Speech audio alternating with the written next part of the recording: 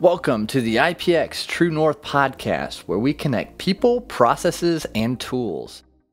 Well, hello, everyone. Today, my name is Brandy Taylor. I am the Vice President of Services for IpX, which is the Institute for Process Excellence. And today, I am very pleased to be joined by the lovely Rachel Bartholomew, who is the founder of Hyivy Health. Hi, thanks for having me. Yeah, thanks so much for meeting up. It's super fun to have you here with me today. So just a little bit, Hyivy's mission is to provide a 3-in-1 pelvic rehabilitation system, which is a connected, smart pelvic rehab system, provides a device, an app, and clinician software, creating real-time information to give you the most comfortable and informed experience through your pelvic health recovery. And I know that was a big mouthful for me, but I thought it was best just to read exactly what exactly it is. So, I guess if there's anything else you'd like to share there about your company, we're going to get into this here pretty deep here, but just as a quick intro. Yeah, that's subsequently what it is.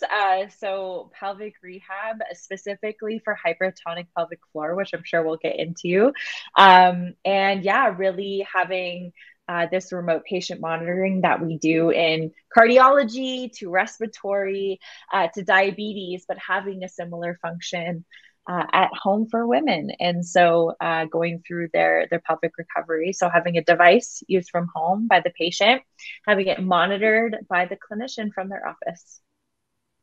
Awesome. Okay. Well, thank you for that. So, I guess for starters, and I'm sure you probably get this a lot, but you're a pretty cool woman. I would love to say something a little more strong, but I'm just going to keep it comfy here. So I just, when I was asked to look into you and your company, I mean, it's really hard not to be instantly drawn to your story, to your motivation. And it's, I guess at this point, it sounds cheesy, but I'll consider myself a little fangirl. So I'll definitely be keeping my eye on your success as you progress through your journey. So, it's a pleasure to spend the time with you. And, I'm always a sucker for strong women. So looking forward to see how you succeed and thrive in these technical areas. So yeah, thank you. I mean, geez, I wasn't expecting such flattery. But thank you. Okay. I guess just to get started, I'd love, and I know I've heard it a number of times from my research, but just for those who, we have maybe a unique group here that hasn't heard your story, if you who may be new to your company, would you like to just give a brief, summary? What is your spiel? What's your history of how you got here and why?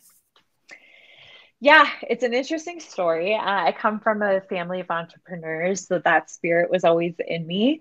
I did my undergrad in business, and then I did my master's in entrepreneurship. I didn't want to do an MBA. I was like, there's no way I'm going to do case studies. I want to do something that's really hands-on and immerses me into applying the concepts. And really that is entrepreneurship and starting a company. And so my master's program actually in the first week told me to go out and create a 5-minute pitch on just anything. And it was given to us very last minute. I spent about 3 minutes panicking and then 2 minutes actually creating a pitch. And I just leveraged what I knew at the time, which was automotive. I was like living, breathing, eating, sleeping, racing, cars and motorcycles. And just pitched a company, which became my first company called The Mod Market. And we did augmented reality e-commerce for aftermarket automotive. So everyone's like, what is that? Essentially, it's like 3D interaction, kind of like Need for Speed, the video game, but in real life. And it was my first company that I spent about 5 years on. I had lots of ups and downs. I do a little like comedic presentation to students about how much I messed up on that company and how much not to mess up like I did.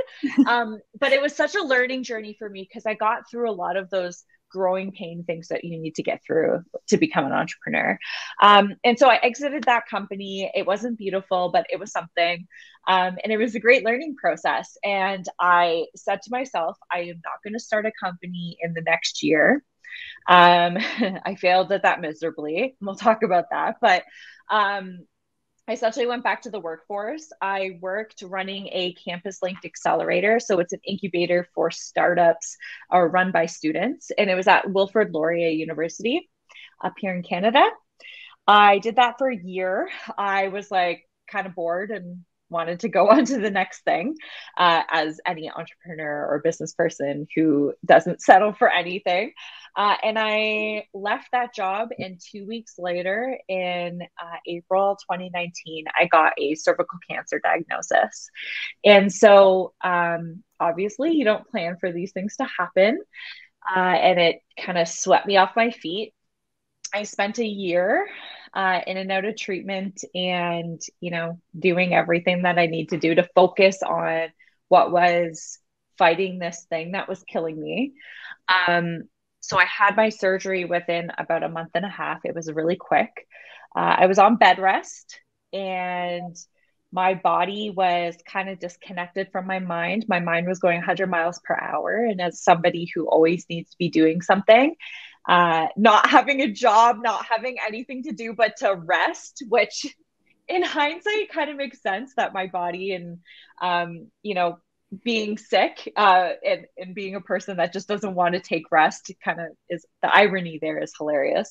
But I spent my time connecting with women who had went through this before. And we have lovely Facebook groups and a bunch of social media groups that just connect and kind of share their experience. And I started reaching out to them. I started collecting this information of products that they were using and the aftercare process after cancer. And it was very eye-opening in terms of how much women were suffering. Like, you think you go through treatment, you think you're going out the other end and you're screaming and you're like, I'm done, hooray, and like the world's your oyster. And it's really not that process at all. It's this 5-year process afterwards. There's a lot of symptoms. It's almost worse than the treatment itself. And so I started looking into it. I actually had pelvic health issues 11 years prior to that, and had seen one of the only pelvic floor therapists within like 2 hours of my area. So it just shows you how little this had been adopted at the time, and was given this lovely, beautiful product, which is called a vaginal dilator. And essentially what this is it's a bunch of sticks on a handle. And it was created in 1938. And God bless the man who made it, because he made something. So I was like, okay, I hated this when I first used it 11 years prior. And this was the only option for me. And 11 years later, with a completely different diagnosis, she comes out of the closet and out of the drawer and wipe the dust off, and I have to use it again.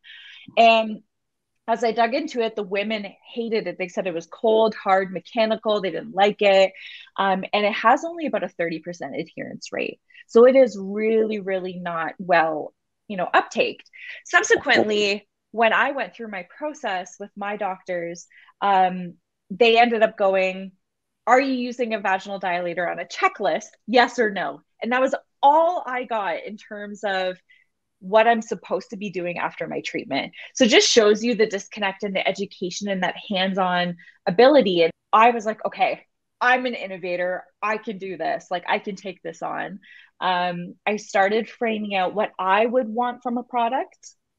I started gathering data from these women of what they would expect from a product more indirectly. So not really just saying, hey, creating a product, what do you think? It was, what have they told off the cuff through their experiences through these posts? And I started my radiation treatments. And so in radiation, you're full-time in the cancer center every single day. And it was the perfect opportunity for me to talk to doctors. I could corner them. They had to take care of me anyway. So it's like, well, they might as well listen to my pitch. So I was being lined up under the radiation machine and pitching my company to the radiologist at the time, who I love him. God bless him. He's now, him and my oncologist are involved in clinical trials that we're doing. But they essentially said, this is an area that we know needs to improve. We don't know how to improve it. We need someone to improve it. I got called into my oncologist's office to talk about it. And the rest was really history from there. I knew I had the patient validation in combination with the clinical validation that I needed, that to know that I had something to go off of and to build off of from there. And thus Hyivy was born. Wow, it's amazing. It's such a whirlwind is as the only word that comes to mind, because this happened in 2019, correct? Is when this journey started for you. So, so everyone else in the world has been dealing with a pandemic and how to survive that, and you've been basically revolutionizing an industry in some ways, and so it's amazing, and I love how you've channeled that energy into something really productive, because that's not an easy thing to do for many. So, I guess besides being an innovator, it's super clear that you're a motivator and an influencer. Maybe not even intentionally, but it's fun, and you turn it into something positive as much as you can. And I guess I don't think you have to be subject to pelvic health concerns specifically to relate to you and to your company and the story that you just shared. I think, the more you talk about it, I think everyone you speak with has some sort of story, or it's really common to have 100%. Some sort of a story. And, I have Hashimoto's. And so it's a pretty common thing. It's a form of hypothyroidism, but it's also an issue that's difficult to understand, and everyone's experience is different, just like any other kind of autoimmune diseases, where treatment often has to be taken into your own hands, right? You got to figure out what you need and be your own advocate and that. So, I think that it's just, there's just so much to resonate, I guess, with your experience and all that. And I guess, just for thinking about, if there's any other health related problems that can be motivated from your experience, is there anything else, other related things that you'd like to highlight that might get people's ear here to say, hey, you know what, I need to think about this and take this into my own hands as well? 100%. And so now, I've noticed more than anything that this pelvic health world, I feel like I've unlocked a conspiracy theory, because majority of women have come in contact with it in some sort of capacity, but yet we've just kind of rolled over and assumed that this is what we should accept. And so part of it, it's funny you say Hashimoto's. I actually started a podcast called White Coat Warriors. We did our first season, and I actually recorded it during my cancer treatment. So I talk about what I'm going through as I'm going through my cancer treatments. And we talked to somebody with Hashimoto's, and we talked to a number of different people who get a diagnosis or have some sort of symptoms and go to their doctors, and they're turned down and turned down and turned down, and they're getting answers that just don't make sense. That's right. And they're like, all right, screw this. I am going to take it into my own hands, and I am going to try to make a change. And whether that was starting a company, writing a book, the girl with Hashimoto's that I interviewed, she went to legislation to try to fight for drugs for this group, right? So how do we, just as people in general, not roll over to what we think is an authoritarian figure in a doctor and say, no, that's not the answer I'm looking for. I need to know. I'm not just going to accept that. And how do we start to talk and be more comfortable about talking about these things? Because I think majority of people listening probably have had someone in their realm go through these types of things. And so it's not uncommon. And I think we just need to figure out how to make it better to talk about these types of situations. Okay. So now I'm going to dive into maybe a little more meaty topics, something a little deeper. And you think about medical devices and regulations come to mind. So, I guess I'd like to just, talk a little bit about the FDA and really what does that mean to a consumer, right? And we can talk about it in the general sense because I think everyone's aware that the medical industry is super high in regulation. And this is a good thing, right? It provides some level of comfort for consumers who don't know, right? It's some level of safety there. I think many consumers believe that an FDA approval stamp means that the product is safe and effective. And I know I was one of those people who think that, that's something that, without doing your research, that's what you think. So I guess I would love to get your take do you feel that's accurate based on your research? Oh gosh. So this is a can of worms that I have been struggling with myself. I think, okay, before I go to the consumer side and kind of how that plays into the way that consumers pick up products, I'll kind of go through my experience of from the company side and what I've seen in relation to the market.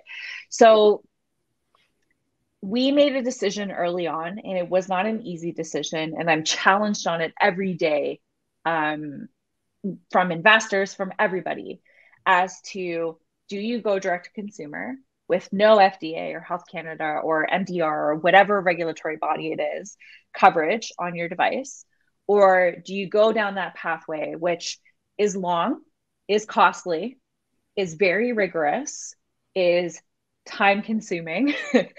It's not very attractive from a business perspective per se, when it comes to investing money into something that is extending your timeline out to go to market, right, with your product. Yeah. And you get through these moral dilemmas of like, I would have investors come to me going, why aren't you just creating a product that you can sell like hotcakes and get out there and like screw the red tape?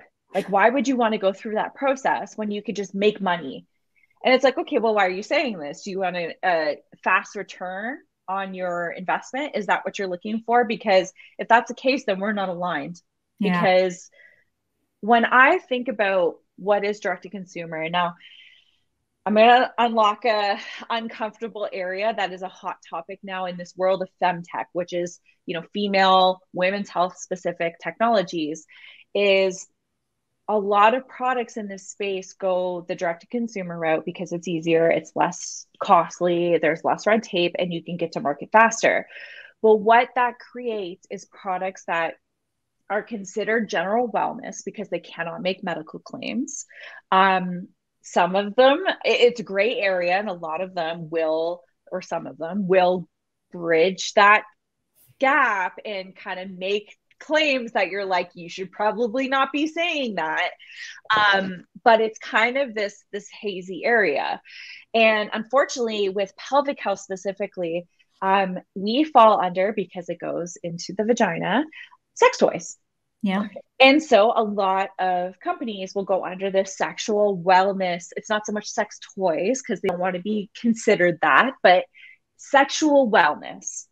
And when you go that direction, what happens is a lot of these products don't go through the rigor of safety, efficacy, understanding what that truly means and what it means to make a product that a user can use without any repercussions to it. And most of our industry has unfortunately went that direction in the pelvic health world. There are some that have picked up and kind of pulled up their socks and said, I'm not going to do that. And now it's starting to come to light more and more. And when I started doing research into these companies, we actually created like our own grading system and everything. I found companies that were using FDA registered, FDA approved materials, FDA approved facilities that we are creating our product in. Does a consumer understand what any of that means? I know that I didn't. No. If somebody works in this space, maybe. If you do your own research, most definitely, or you kind of have a vague understanding, but the majority of patients or consumers are going to look at that and go, oh, this is safe, this is FDA. But meanwhile, registered, approved materials in approved facilities have nothing to do with the product that you're holding on to and them actually going through the rigor of making sure it's safe. And so this has caused like huge strife because it's a lot of, I call it pseudoscience. There's others that call it like fake fraudulent science. I wouldn't go that far per se. But it's definitely something that, can dupe a consumer. And if you're willing to go that direction as a company, what else are you willing to do? And we've seen some companies in our space that like falsify reviews. They're making claims that are very medical. And it's like, do you really know what you're saying? And I think my favorite is like results in 15 days. Sure, it's results, but if you're working with muscles and tissues, those things change over time. It's a roller coaster ride. I know my ride has been very much a roller coaster, and I'm sure others are as well. This isn't something that it's like a fixed band-aid. And what we see is a lot of the patients that we've talked to that have bought these products, it goes into a drawer and it stays there because they're not seeing the results. They're not understanding the true reason why that product exists in the first place. There's a lot of science behind it that doesn't make any sense and hasn't went through proper trials and hasn't went through proper clinical evidence. And so when it comes to the FDA, it's unfortunate because they're also so tied up in their resources, and what fights and battles do they fight, right? If there's companies out there that are claiming they're FDA approved and they really aren't, and there are a bunch in this space, and I will throw that out there, it's up to the consumer to kind of take that into their hands and do that research. And it's not a fun thing to research either. Like, it's very confusing. I know for me, it was such a learning experience to go down that pathway and make that decision. But when I think about it, I'll sum up my points with this.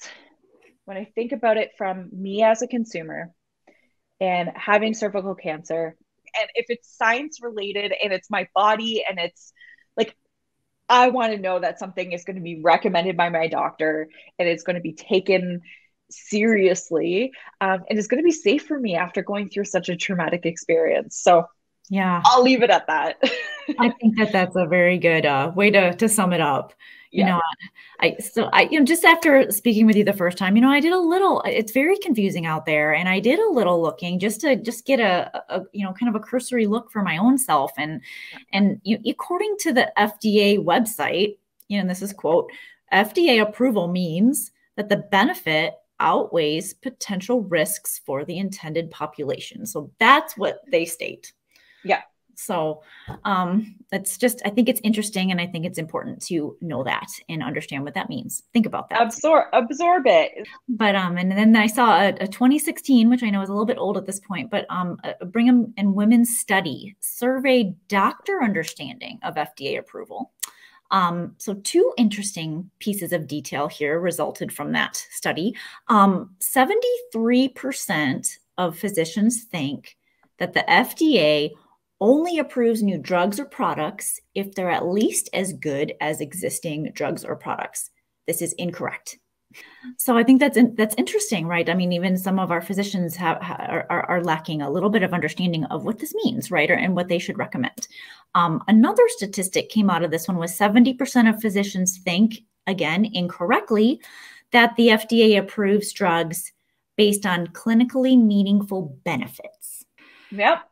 So it's just, I think it's and I get it, that it's, you should always take your own research into your own hands. You should always learn, like, don't just, trust that these experts are trying to make the best calls and try to advise you in the best way, but that should never replace your own understanding and your own research. And so I just think it's interesting piece of discussion.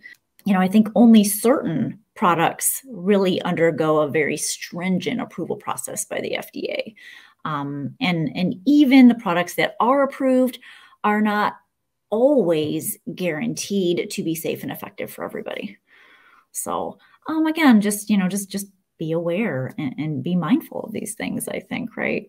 So, the other piece of information I saw was just because the FDA has approved something, that doesn't mean that they don't have to, or they're not necessarily going to go and routinely monitor companies who use the stamp on their products. So that's another thing for people to be aware of. So, and I guess let's bring it back to medical devices in general, which vary in terms of importance and risk. Obviously, there's a big range here. They fall somewhere in the middle of the FDA's approval spectrum. So I guess I'd love to hear your thoughts about, the classification strategies and what do those classifications mean and what else is there that our listeners could be interested in learning more about. Yeah, so I will preface that I am by no means an FDA or regulatory expert. I'm actually learning this process as I'm going. And it's been an interesting process to learn about because I initially thought that the FDA was about clearing products that were clinically effective. And the definition of what clinically effective means is such a gray area and a spectrum. And learning about that it's an eye-opening process. The whole process of this is very eye-opening. I think one of the things I mentioned to you about watching is The Bleeding Edge on Netflix. Yeah. It is the craziest experience about learning about what the FDA will put through and at what cost and what are the motivations behind it. And I'm realizing as I go through this process that a lot of this stuff is business strategy. It's not so much about clinical evidence per se. And, it goes into reimbursement strategies. It goes into like insurance and all of these things that you don't think about when you think about the FDA and why people or companies and products choose the pathways they go down. In terms of the classification strategy that we're kind of muddling in. So you've got the class ones. It's essentially a registration. It does not have any rigor behind it. It has no clinical evidence. It has really no safety behind it. It's just kind of registering your product under them. You have class 2, and this is where a lot of the medical devices will lay, unless it is higher risk, which goes into class 3. And essentially that's something that'll be used inside the body, in surgeries, in some of these high risk situations. But a lot of devices fall into this class 2 category. And you live in this world of the 510K, and it's either under predicates or it's under what's called a de novo process. And under predicates, which is what a lot of companies will use, is you go through an argument that you are the same or similar, or what they call substantially equivalent to products that have already gotten clearance in the FDA. And this is kind of what the Bleeding Edge talks about, is all these products that got this clearance, just to make kind of a next step further to say that you have this clearance. But at the same time, when you talk about doctors, I also found out that doctors aren't necessarily supposed to recommend products that are not FDA approved. Okay. So to get that next level of your business model, which is not consumer, but having a doctor backing your product or recommending your product legally and for the liability reasons, they want to have that FDA approval process on it, right? Mm-hmm. The easiest pathway is to go through the 510K, and that's not a bad thing. It's not, it's there because there's products that have done similar functions that have hopefully submitted clinical evidence at first, that you just baseline all of your safety testing off of and everything else, and you say, I'm equivalent to this product. We're looking at a multiple predicate strategy under that, just to get through the process of getting our product through market so that then we can start to apply in the de novo side. Now, we don't know if the FDA will accept that. You go through something called a pre-sub meeting, where the de novo strategy is you actually have to put forward clinical evidence and clinical evidence that follows a strict standard. And so in combination of that plus the predicate side, we know that even if we were to expand our label use, essentially what you're applying for is to have your product used for a specific group of people or patients, for specific symptoms, for specific diagnoses and situations. If you want to build out beyond that, you have to apply clinical evidence to it if it never existed before. So for instance, for us, our product would fall under the painful sex or vaginismus predicates. if we want to expand into endometriosis, we have to submit for our clinical trial data and expand that label. So that's what essentially we're trying to do.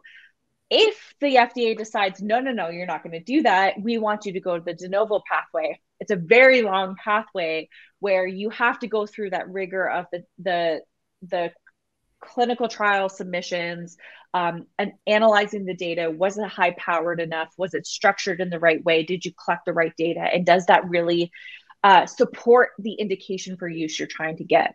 On the consumer side, really, in reality, if you're being given a product that's FDA approved, going into the FDA database, finding that product and looking at the indication for use is what you should be doing, because that indication for use is going to tell you what patients can use that product. And if you're not listed there, then there's a big risk there, because it's not technically what the label is telling you it can be used for. So this is where it gets all hazy. And often companies will go through that 510K predicate pathway just to get through.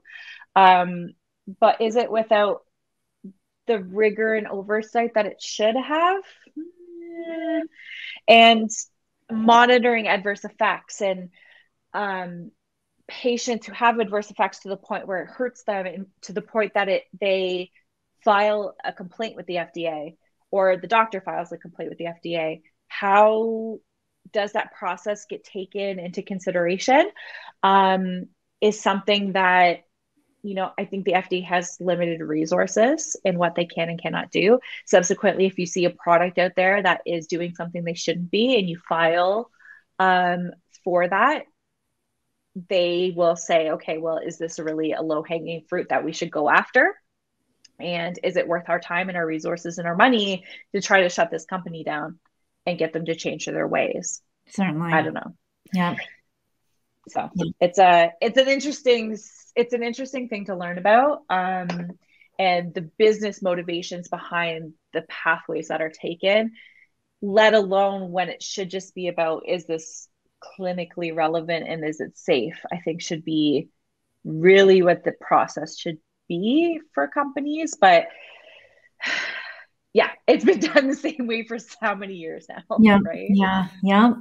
I understand that. So, I guess that's a lot of interesting things for people to learn about. And I'm thinking, if anyone's listening at this point that is thinking about, how do I look into something, and I think you already highlighted that is the FDA website has something where you can actually go in and look at. Is there any other resources that are out there for people to look into something specific to maybe something that they're being prescribed to use? Yeah, I've had a bunch of patients come to us as well. Unfortunately, the FDA does not talk about cases that are open unless they're closed and an action was kind of taken from that. Yeah. So you're not really going to know what's going on. But if you see a product that claims they're FDA approved, you can go on the FDA website. There's actually a FDA.report or something like that website, where you can just quickly search this stuff and see what the indications for use are, see if they're even cleared for use to begin with, and what that classification is. If it's class 1, it's not necessarily a bad thing, but know that they cannot use medical claims for any specific medical condition or symptom, right? It's kind of general overall satisfaction and wellness, right?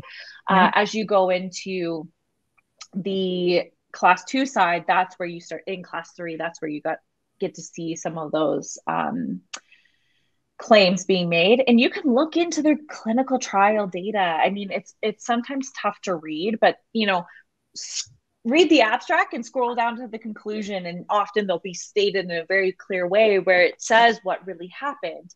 And oftentimes you'll see, I know we've seen it, is that there's a lot of companies out there that do clinical trials that fail. I mean, we could be one of them down the road. I don't know yet how you never know until it finishes up. But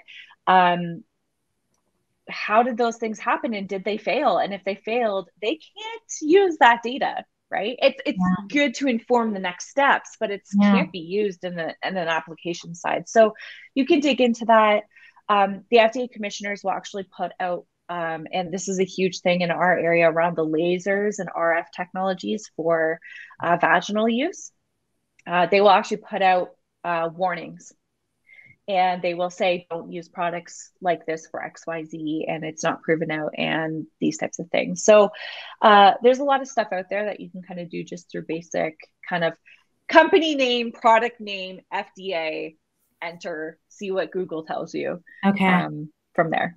All right. Very good. Yeah. And it's not to say we know there's lots of really good things that are happening right throughout the process. There's good reason this is here. And they're also, have to pick and choose and try to help people get things to market. And so having a fit for purpose approach and how they do that makes a lot of sense. So it's just also being educated on what you purchase and what you're going to use it for, and just learn what you need to learn about it. And again, like yourself, if you question something, when the heck was this thing designed? There could be opportunities out there. If you're questioning it, there's probably good reason. So just a couple more, how about a couple fun questions here for closing? So, what's the hardest part of forming your startup? Besides obviously the reason, I'm thinking more of forming the company. Is there a hardest part in your perspective? Okay. Choosing medical is pretty obvious. We've talked about that. And that's not for everybody. Yeah. When we think of startup from every single possible startup out there, it's managing people. It's people. That's all a business is managing people and expectations and the way they want to be managed and leading them, and how do you lead them, and how do you make success, and how do you define success, and how do they define success in their roles working with you, right? That's all it ever is just dealing with people, and every single person in your company will have a different expectation. Yeah. And how do you manage that? Yeah. You can only do so much. And then, you'll have to have kind of those ways that you go back and forth with them to make sure that they're happy enough that they stay with you and they believe in what you're doing, and can get through some of the tough times with you, because startup is not easy and there's a lot of tough times. Yeah. I think that's a really good answer, because people can make or break everything, right? Exactly. So, and I know your journey's not finished. You still have lots yet to come here. So maybe it's a little premature to ask this one, but what is the best part of your journey so far? Has there been something that's just been really exciting or really motivational for you? There's kind of two things. I think first is kind of when you talk to patients and you unlock all of these things that that you'll hopefully be able to help with, or at least, you create this kind of trust with your consumer, your patient, that you're just this is great. I think that's a big piece of it. I think the best part is just also, I guess, kind of comes back to working with the people. We become this big family. We go through the ups and downs together. Everybody has their own ways of handling things, which really helps me. And so I connect with my team about everything, and maybe I shouldn't, but I do. And it's just, they're the ones who kind of get me through all the crazy stuff that happens from the CEO level as well. So I think that equally the people side of it is also the best part of it, if that can make sense at all. I think it does. You got your mission together. You guys are fighting together. You're working through things together, and whether it's the good and the bad, it's all coming together and forming good relationships and purpose, 100%. Right?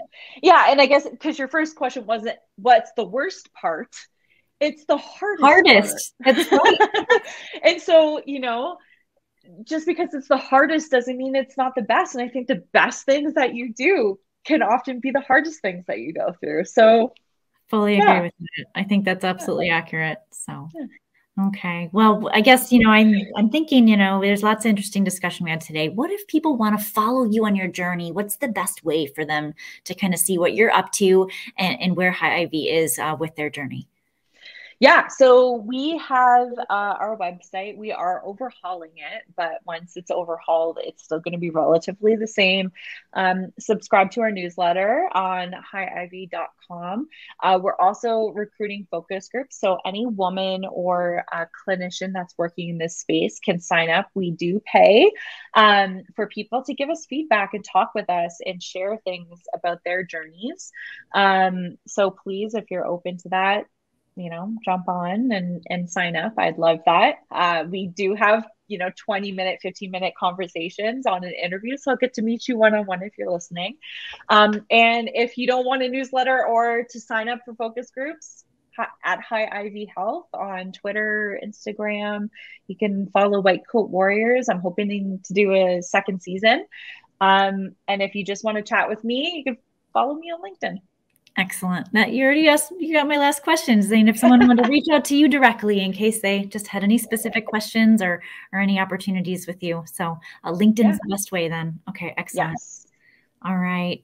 Anything else that you'd like to share with anyone? I think we covered a ton, Rachel. So thank you so much for your time today. Of course.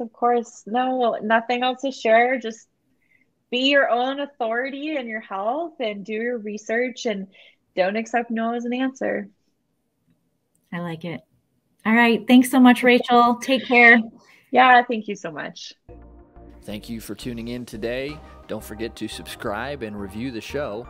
And for more information on IpX, visit ipxhq.com.